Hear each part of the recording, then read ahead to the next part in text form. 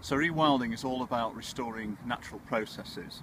And one of the questions we're thinking about at the moment is to what extent can we do rewilding, or to what extent is rewilding happening in our urban areas, in our cities? Of course, there's a bit of a constraint on rewilding in cities, or at least what we call the abiotic component of rewilding. That's the getting the landforms moving again.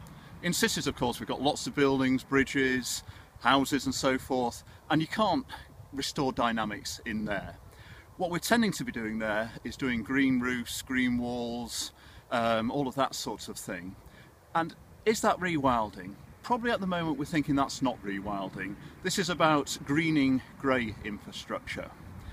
But other areas of rewilding, maybe what we call the biotic rewilding, which is restoring the assemblages of animals in cities, I think that can happen, and indeed I think it is happening.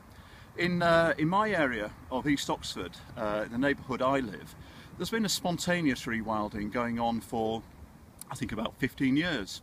We've got muntjac deer, roe deer, we've got foxes, we've got badgers. Interestingly, badgers are sort of fulfilling the functional role of wild boar. They're sort of turning over our gardens and what have you.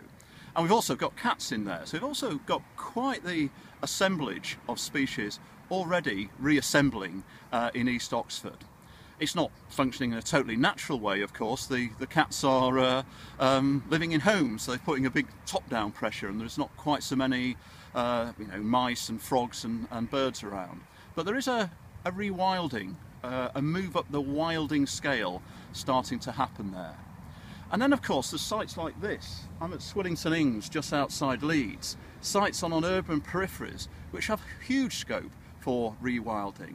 This may be the dimension of rewilding we call the social ecological rewilding, where you can imagine rewilding a site like this. It could become an Ngorongoro crater by the air, a fantastic new tourism resource and employment resource for the people living in and around Leeds and West Yorkshire. So urban rewilding, I think it's happening. I'm not sure we quite know what it is at the moment, but there's certainly lots of things to think about.